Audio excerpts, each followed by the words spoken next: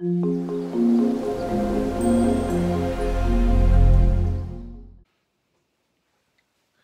guys, and welcome to Chapter 2 in AP US Gov. We're looking at the Constitution today. Before we can talk about the Constitution, we want to look at the influences of the Constitution and why the Constitution exists.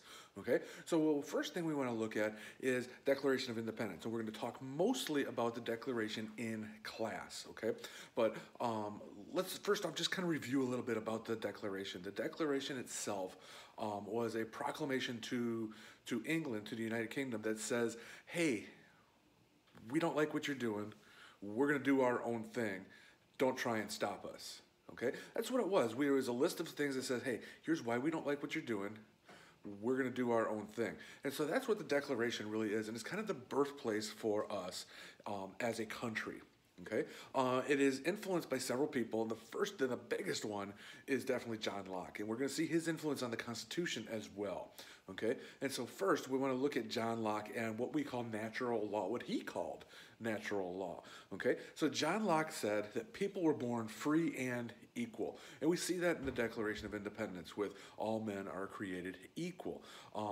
Whether we really think all men, that's certainly up for debate, but John Locke believed in natural rights, that people were born free and equal. And he said that no one subject to another without own consent, that no one is subject to somebody else, that nobody has to belong to somebody else, nobody has to follow somebody else's rules without your consent. So I don't have to follow your rules without you deciding, yes, this is what's going to happen. And you don't have to follow mine. Now, that does not mean there's not consequences in the world, but you allow yourself to be ruled by somebody else, is what John Locke said.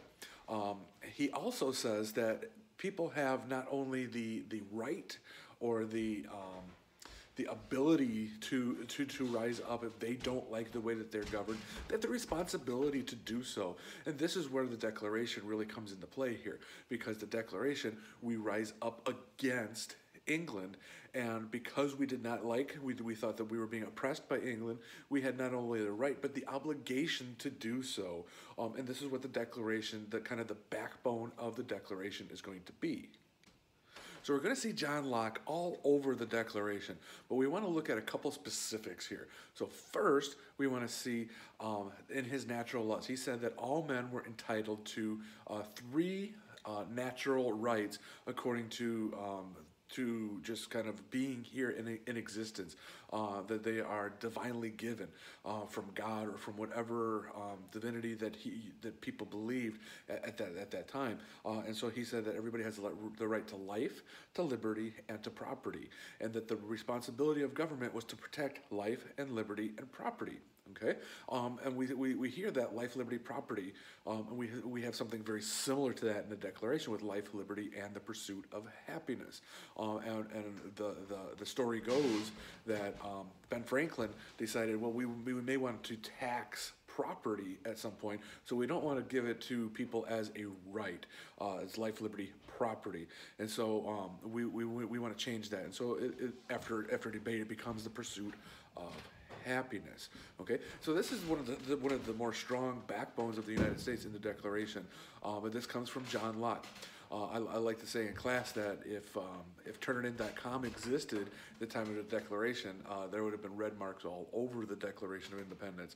Okay, because a lot of this comes from our Enlightenment thinkers, as is a lot of the backbone of our government moving forward. And we're going to take a look at that right now. So part of that is going to become with Jean-Jacques Rousseau. Jean-Jacques Rousseau, which is fun to say if you haven't said it yet today, you really should. Jean-Jacques Rousseau. He comes up with an idea kind of mixed in with these Enlightenment thinkers of the social contract, and we see Hobbes, we see Locke talk about the social contract. Many people are talking about the social contract, and Rousseau also does. The social contract is we are going to give up some of our rights as citizens, as just people, some of those freedoms, in order to have that protection from the government. So I will maybe give up the right to steal or to lie or to cheat or to murder even, and protection from the government to keep people from doing those kind of things to me. Jean-Jacques Rousseau has a very famous quote that said that man were born free, and then everywhere we look in the world, they're in chains. And so it's not natural for us not to be free, and that we should be as free as we choose to be. The social contract is kind of this agreement that these natural rights, that we're going to exchange some of those for security, and that's what we're going to get from Jean-Jacques Rousseau. In addition, with Rousseau, we're going to get the idea of popular sovereignty, and I'm sure that you've heard this phrase already, because this is part of our government, but you may not know what popular sovereignty means. It means that people are ultimately the ruling authority, that we decide who is going to govern us and how we are going to be governed. Now, this is the case around the world. If we look to other countries, we are going to see popular sovereignty, okay?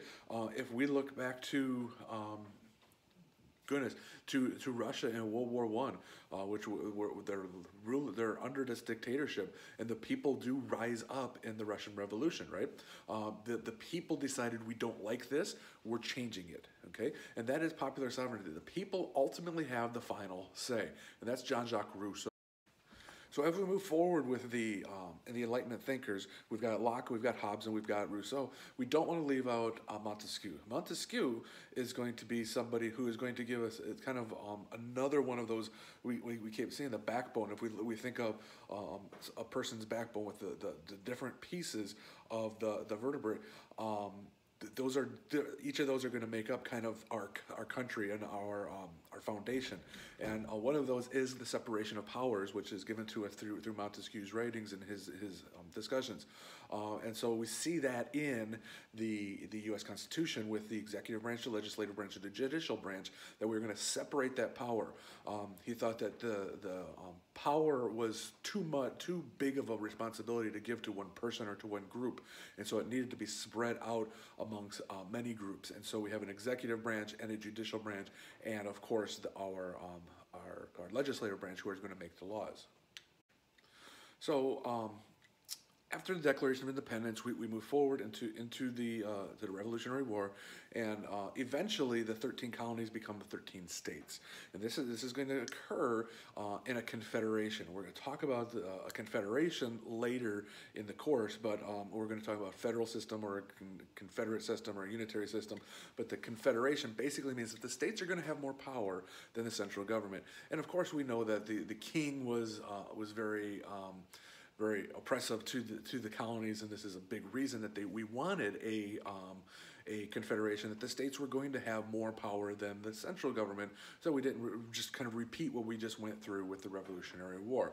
And so this brings us to the Articles of Confederation, which is basically our first constitution. And when we talk about constitutions, we want to think about them being kind of a rule book for us, kind of our guidelines for how we're going to run our country, okay?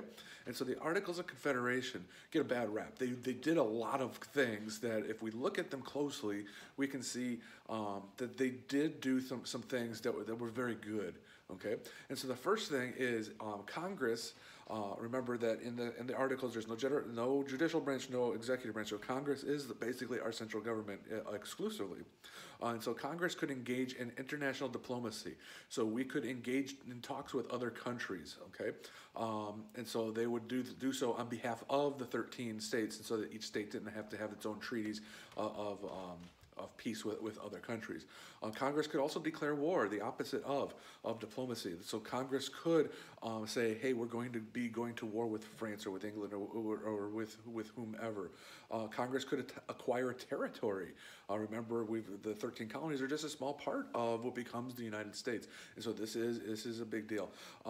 The Articles also provided for the protection of religion and speech, which we're going to see in the Bill of Rights later on in the existing Constitution. It provided for extradition. Extradition is going to be if you commit a crime in one state or one country and then move to another country or state, you're not automatically protected. You can be extradited back to that country or to that state. So for example, if you commit a crime in Illinois and then move to Texas, Texas may find you and then ship you back to Illinois where you would be tried. And so that would be extradition. And so this is a big deal. Instead of just being able to flee from Massachusetts to New York and get away with murder or get away with things, now we had a process to bring you back to that original state so that you could answer to your crimes. The articles also encouraged a free flow of commerce between the states. Up until the articles, each state was kind of in competition with itself or with each other, and so this is and it gives the states the ability to kind of trade as a collective group, almost like a free trade agreement between the states, and then it required states to provide a fair public government where Congress could sit as a court for disputes between states, and so we could have Congress kind of act as our judicial system if states had disputes against each other. So a lot of good things come out of the Articles of Confederation, and we can stop and think, why did they do these things? And we can directly link them to what happened very recently to them and why they separated from England just a few years earlier. Okay. As I said, the articles do get kind of a bad rap, and there is some very deserving reasons for it. There are some glaring weaknesses in the Articles of Confederations. First off, in order to enact a law, 9 states had to agree. It was not just 50%, it was more than 50%. 9 of the 13 had to agree for the law. And in order to amend the Articles of Confederation, all 13 had to amend it. So if we are looking at something that was going to benefit a small state or a large state, the opposite is not going to vote for it, and so it can be 12-1, not amended, okay? And so the Articles of Confederation was incredibly difficult to amend. There was no direct taxation of the people, and because of that, the government is unable to pay for anything that it needs to do. If it needs to declare war, if it needs to do anything, it can't afford to do so because it has no money to do so. It had no provisions for raising or maintaining an army. Sure, we could declare war, but who are we going to declare war with? Okay, had no national court system. Like I said earlier, the Congress kind of acted as the judicial system when there were disputes between states, but we need some kind of national law interpretation. And then there's no national currency, so we've got Massachusetts money and New York money, and we remember they're free to trade with each other. And now there's no like stock exchange where the money's worth this much here, worth this much here. We don't have the internet to find those things out. And so how do you really truly trade between the states? And then Congress cannot regulate commerce among the states. It was there to kind of act as that jury or as that judge at the end when there were disputes. But remember, this is not today's age where we can just go right straight to the Capitol and figure these things out. This is very time intensive, and so the articles become very, very weak. And we're going to see this weakness glare the biggest in Shays' Rebellion. Shays' Rebellion happened in 1786 in Massachusetts. We have a bunch of farmers who are veterans of the Revolutionary War, and they were not paid for their service, okay? And they're starting to lose farms due to foreclosures and having to pay very high taxes, okay? And so these farmers are very upset, and they said that we were never paid for our efforts to this country, and now we're having our farms taken away on top of it. And so Shays, who is one of the farmers, asked the government to print more money and to lighten the taxes and to suspend the mortgages for these farmers so that they can make a living because of their service to the country. This armed rebellion occurs, and there's no federal army to stop it. And so basically you have this bunch of farmers almost take down the United States. And so what happens is the leaders then realize we need some kind of some changes so that we have a stronger federal government so that just anybody can't rise up and take over the country at any time.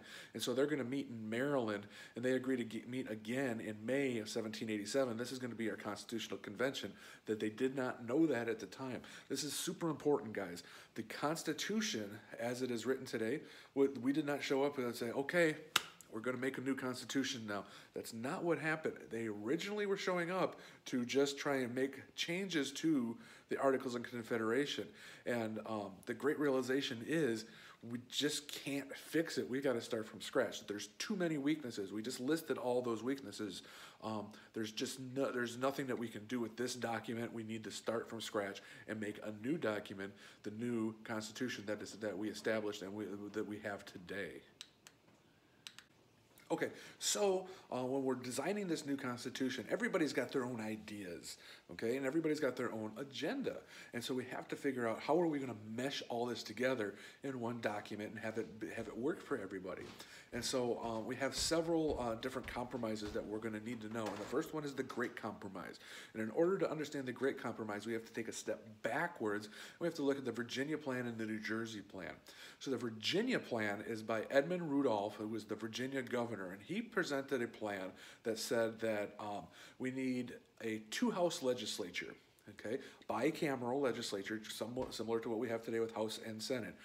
But we need a bicameral legislature. The lower house is going to be elected by the people, and the upper house will be elected by that lower house, okay? And then they are going to be the ones who pass the laws.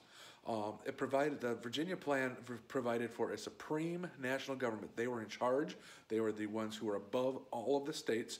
And it provided for a separation of powers between an executive branch, a judicial branch, and a legislative branch. Okay, so similar to what we have here. So we're going to take some of those parts and use it further on down the road.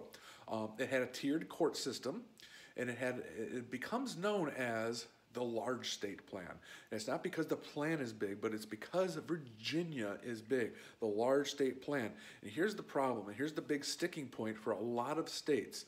Virginia was a very big state, and so they said that we should decide how big the House of Representatives is and how many representatives each state gets based on population. Therefore, a big state like Virginia would get a lot of people in the House of Representatives or in the lower house, and then a smaller state like Rhode Island or like New Jersey would get very few representatives in this lower house, and therefore the Virginia would be able to get several more.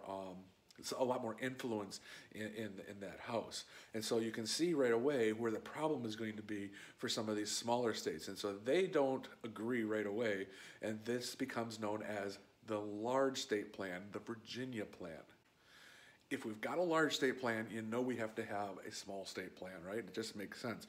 And so the New Jersey plan, introduced by William Patterson from New Jersey, becomes known as the small state plan. In the New Jersey plan, states retain their sovereignty. They are the ones who are going to make decisions for themselves. So the national government is not supreme. So this is going to be something that we take from the Virginia plan, okay?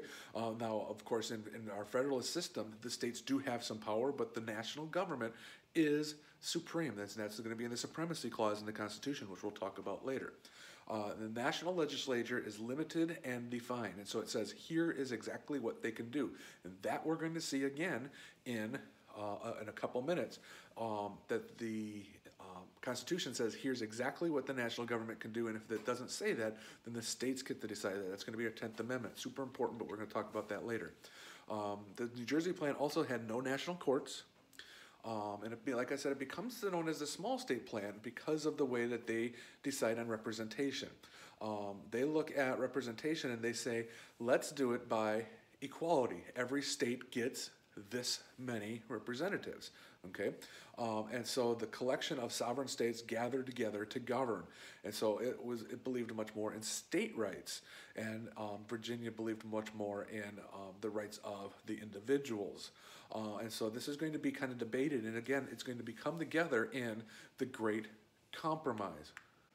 So the Great Compromise becomes, let's combine the Virginia plan and the New Jersey plan. The Virginia plan becomes our House of Representatives, okay? And we're going to select them based on representation. So if we go around the country, Illinois has this many representatives, where California has 55, I believe, representatives, and then we go to like Montana, where they have 1 representative, okay? And so we go around, and it's based on how big the population is in each state, and that's how many representatives we're going to get. The Senate then comes from the small state plan, the New Jersey plan. Every state, Illinois, New Jersey, Montana, Colorado, California, each one gets 2 senators, regardless of the size of the state, Okay, they're all going to get 2. And so this becomes the small state, comes from the small state plan. The Virginia plan becomes the House of Representatives. The New Jersey plan becomes our Senate. And so this is the Great Compromise. It's also known as the Connecticut Compromise. Okay, and so this is super important because this is the first kind of here's our decision, here's our compromise, here's how we're going to solve this problem.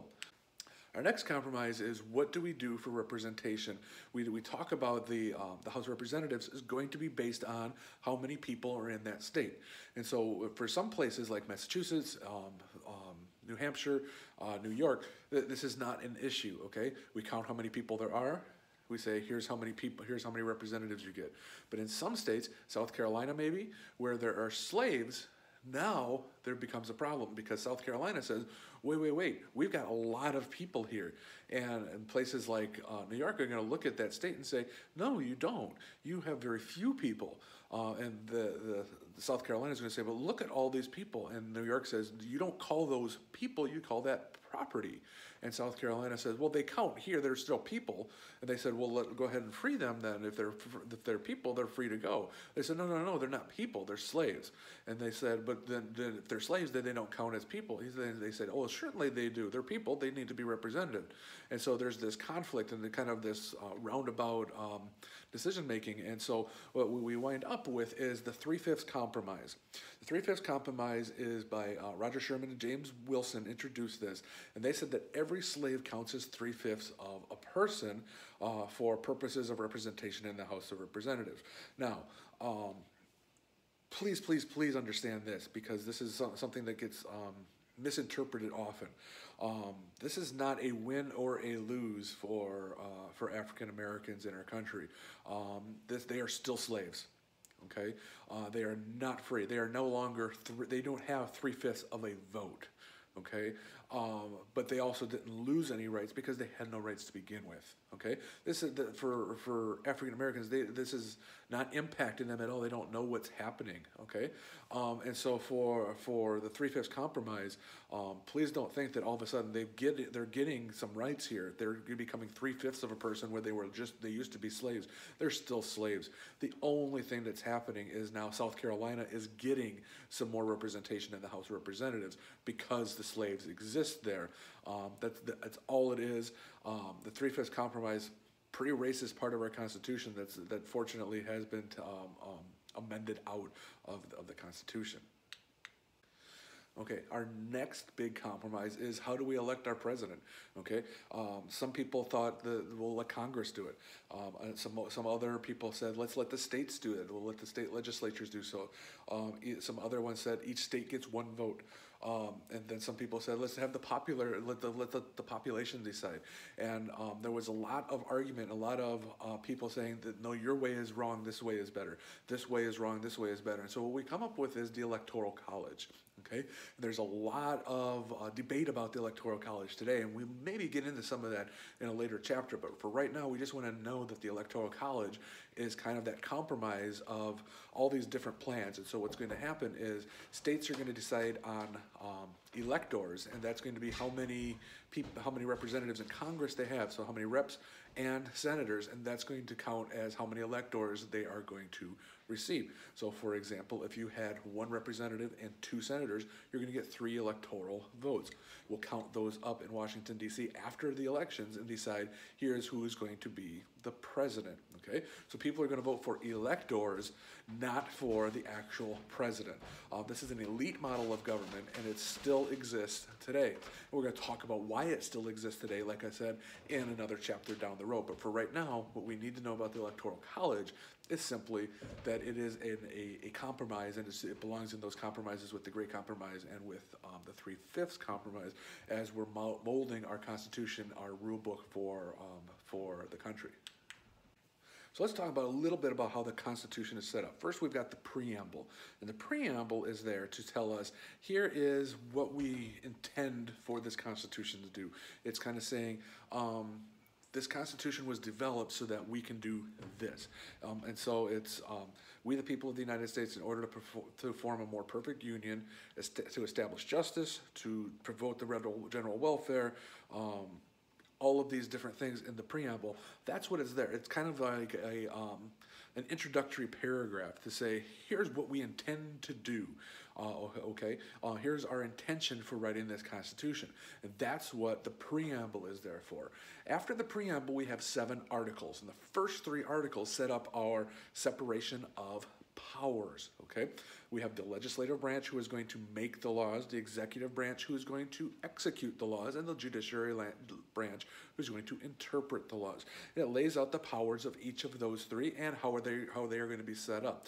For example, that the House of Representatives will be elected directly, that the executive branch will be elected through the Electoral College, that the judicial branch will be appointed by the president, okay? And so it lays out kind of the groundwork for those, and it separates those powers and sets up the checks and balances, which we're going to talk about in a little bit.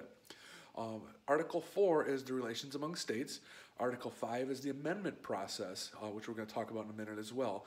And then Article 6 is the national supremacy. So the supremacy clause, the United States Constitution is the law of the land above the states even. And then Article 7 tells, here's the ratification process. Here's how we're going to say each state has signed on to this and they have become part of the United States. So the 7 articles of the Constitution. Okay, so as we go through this course, we're going to be talking about different powers. We're talking about implied powers or enumerated powers. The enumerated powers is where we want to start. These are the powers that are specifically granted through the Constitution. In the first place, and the most important place that we want to look today, is Article 1, Section 8. Article 1, legislative branch. Section 8 lists the powers of Congress. Okay? Now, if we look at the Constitution, it looks very much like a paper that I might get from my econ kids, okay? Many of you may have had to write the Hoot paper, the infamous Hoot paper. And what I get is that first section is just awesome. And it's lots of meat, lots of research.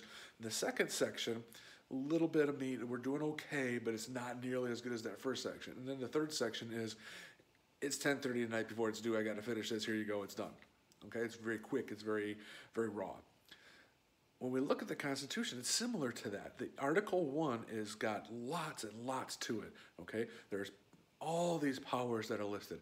Article 2, here's a couple things that the president can do, and Article 3 almost basically says, have a court, and if you want more of them, make more of them, okay? And obviously, I'm hyperbolizing a little bit, but if we look at Article 1, there's so much there. But if we stop and look at why, remember, we just came out of this war with a huge king who was very, very overbearing on the states. And so we did fear that strong central government. And so we gave a lot of power to the Congress, which is closer to the people.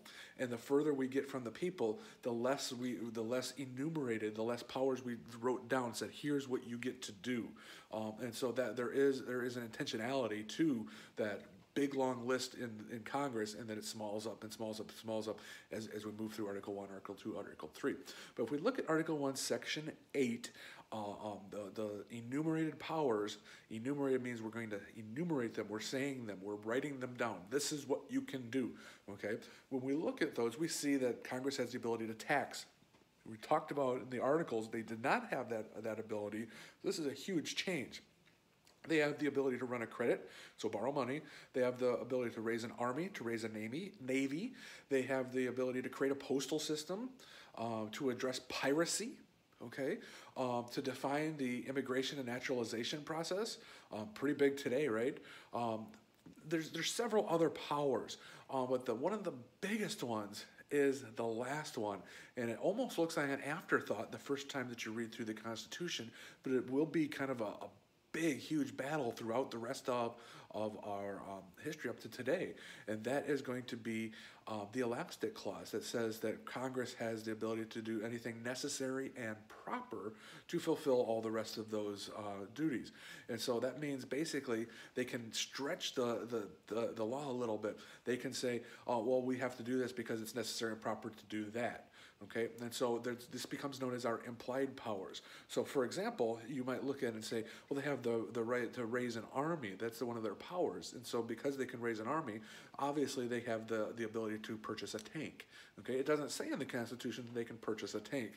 but it's implied that in order to have an army, you would want a tank, and so the United States Congress can purchase a tank in order to raise an army.